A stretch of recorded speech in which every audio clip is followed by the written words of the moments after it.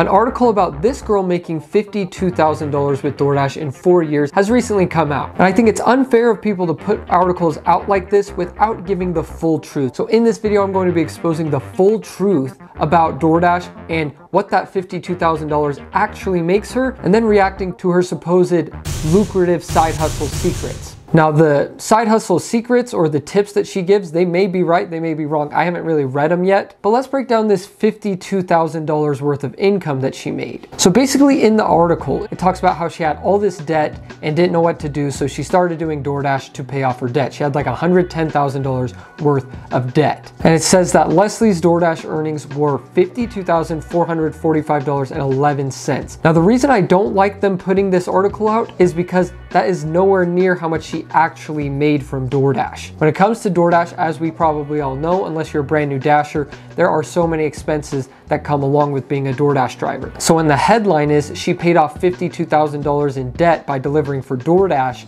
that's probably not even true, because if she made $52,000 in gross income from DoorDash, there's no way she took home that amount. So what I'm going to do is plug her number of $52,445 into my DoorDash profit calculator. $52,445. Okay, I'm assuming she probably averaged around $25 an hour. Let's just say that. So that means she worked 2,097 hours to make that amount of money. Let's just say that if you're making $25 an hour, you're probably averaging about $1.50 per mile. So we're just estimating, but let's say she drove about 35,000 miles. So her gas expense alone would have been $5,950, roughly. These are all rough estimates because I don't know the exact car she was driving or how expensive the gas is in the area that she's delivering in, but these are just estimates. So $5,950, almost $6,000 worth in gas expense. And then just for car repairs or even a car savings for her future would be $2,622.25. That's a total of $8,572 worth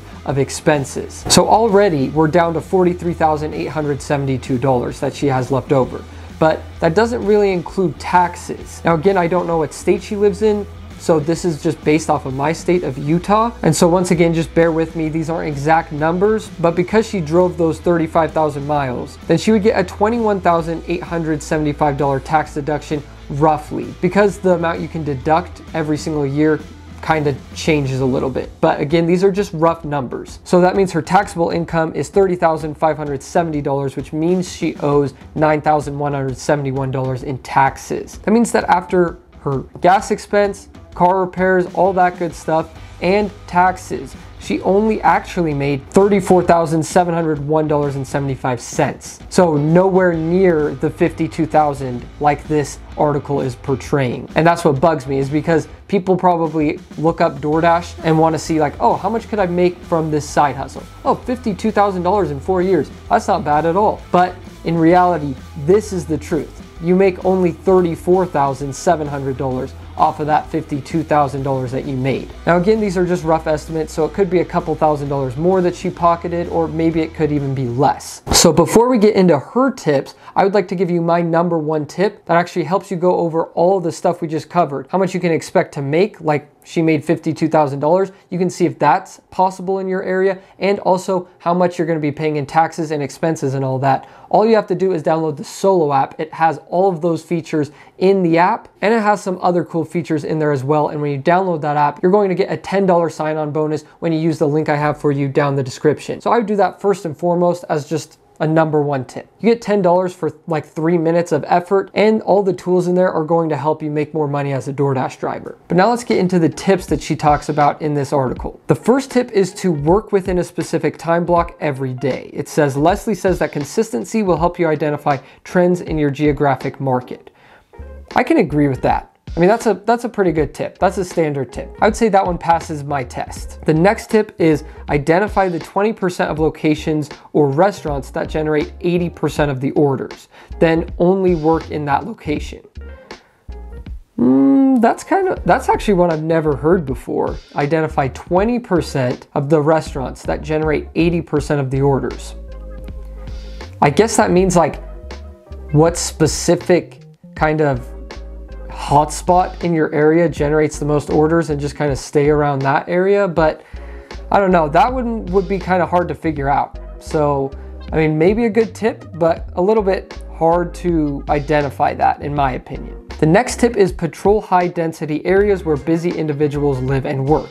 Examples include office parks, college campuses, college dorms, student apartments, high-end apartment complexes, hospitals, and airport hotels.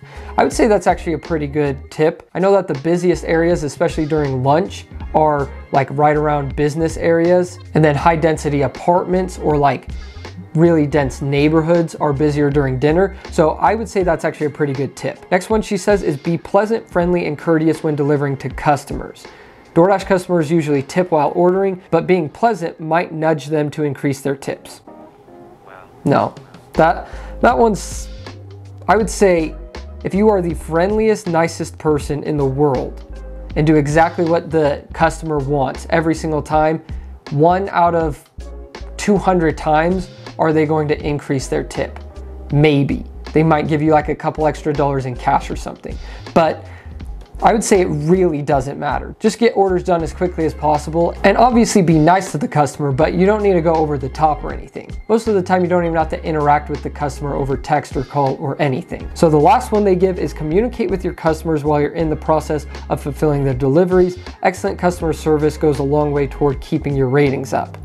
Again, like, yeah, you want to be communicating with your customer if there's like problems with the order, or maybe just telling them like, hey, there's a long wait at this restaurant, or, oh, just picked up your food, I'll be there in 5 minutes. But if you don't communicate with them, your ratings will still probably be high. I mean, I rarely ever text my customers and I have a 4.94 customer rating. So again, I don't really agree with that tip, but it's obviously not going to hurt you if you do that. So the reason I made this video is because I don't like people getting misconceptions about DoorDash. Because I've been doing this for over 4 years now, I know that you make a lot less money than what it actually seems like you're making. Like even this past month, I got into 2 car accidents. I've had 3 different rental cars that I've had to go through. And there's just so much unpredictability that when DoorDash gets too glorified, I just like to make it known that it's not all glitz and glamour. So if you enjoyed this video, make sure you guys subscribe, download the Solo app, and I will see you guys next time. Does anyone else feel like DoorDash probably paid this company to find someone and make this article?